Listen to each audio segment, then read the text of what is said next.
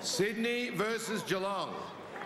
Sydney, R. Shaw, 1 vote. Geelong, J. Corey, 2 votes.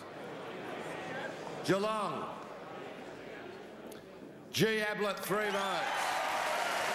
And that means, Gary, you can't be beaten.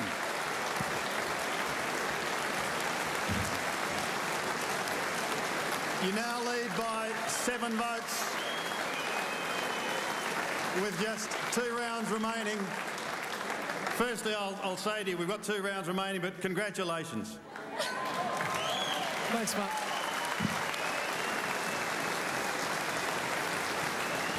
You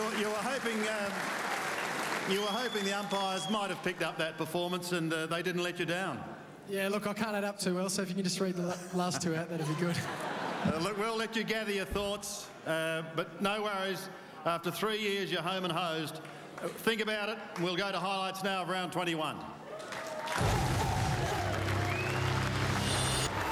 about finals. What about pride? For the second week running, the siren sounded pain for the Saints. Not again. As it was deja vu. It was touched. The Dogs dished out loss number 4 for the Cats, but Little Gaz still racked up big numbers with 40 possessions.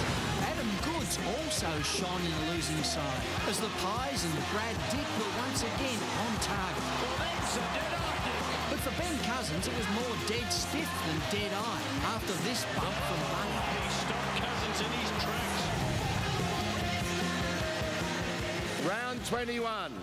Fremantle versus Essendon. Fremantle, Al McFarlane, 1 vote. Fremantle, A. Sandlands, 2 votes. Fremantle, M. Pavlich, 3 votes.